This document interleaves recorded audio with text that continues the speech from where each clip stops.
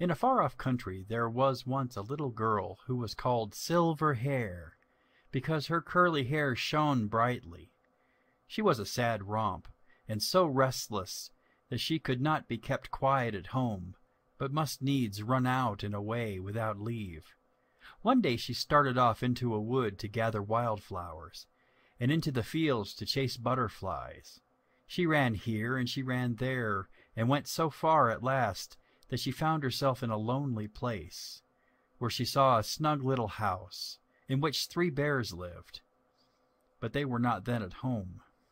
The door was ajar, and Silverhair pushed it open, and found the place to be quite empty. So she made up her mind to go in boldly, and look all about the place, little thinking what sort of people lived there. Now the 3 bears had gone out to walk a little before this. They were the big bear, and the middle-sized bear, and the little bear, and they had left their porridge on the table to cool. So when Silverhair came into the kitchen, she saw the 3 bowls of porridge. She tasted the largest bowl, which belonged to the big bear, and found it too cold. And then she tasted the middle-sized bowl, which belonged to the middle-sized bear, and she found it too hot. Then she tasted the smallest bowl, which belonged to the little bear, and it was just right, and she ate it all. She went into the parlor, and there were 3 chairs. She tried the biggest chair, which belonged to the big bear, and found it too high.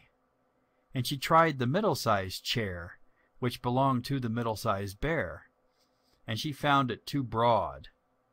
Then she tried the little chair, which belonged to the little bear, and found it just right, but she sat in it so hard that she broke it. Now Silverhair was by this time very tired, and she went upstairs to the chamber, and there she found 3 beds. She tried the largest bed, which belonged to the big bear, and found it too soft. Then she tried the middle-sized bed, which belonged to the middle-sized bear, and she found it too hard. Then she tried the smallest bed, which belonged to the little bear, and found it just right.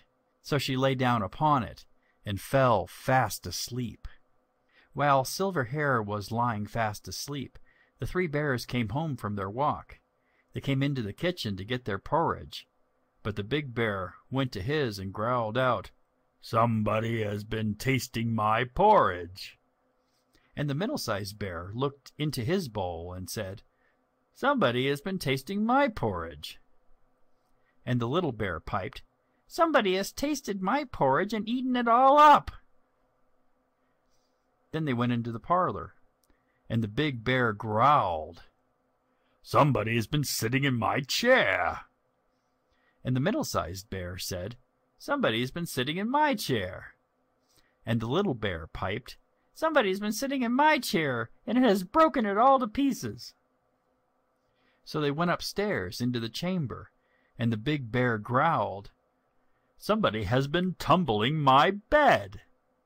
And the middle-sized bear said, "Somebody's been tumbling my bed." And the little bear piped, "Somebody's been tumbling in my bed, and there she is."